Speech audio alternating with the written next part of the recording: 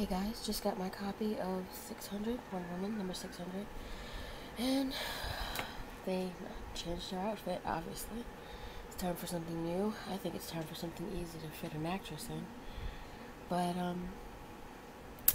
that's Jim Lee's design. That's my favorite design. And I'm not too terribly happy with this cover either. It's cute, it's got the 600 and the lasso. That's darling. But, her expression. Woohoo! Oh, no, I don't think I like that.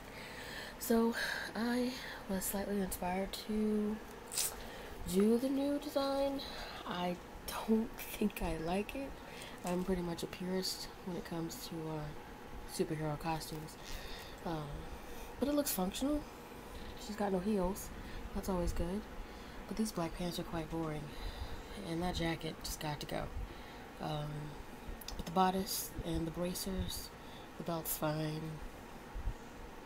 It's pretty good, but it kind of brings Diana down a little bit. She's supposed to look heroic.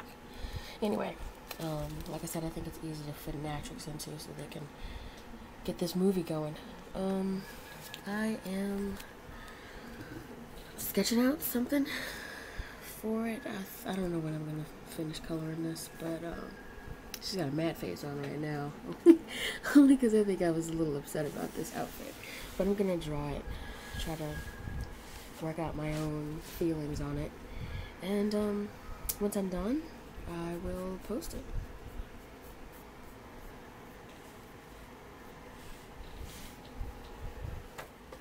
So, I'm going to take about 10 more minutes to flesh out all of the armor pieces, which there are quite a few. The bracer, the belt, the top of the bodice. Not that. I don't even know what that is back there yet. I haven't read the book yet.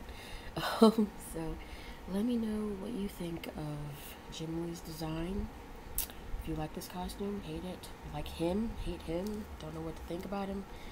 He doesn't do it for you. Let me know. And we can chat about what's going on with her right now. It's going to take some getting used to. This is not recording.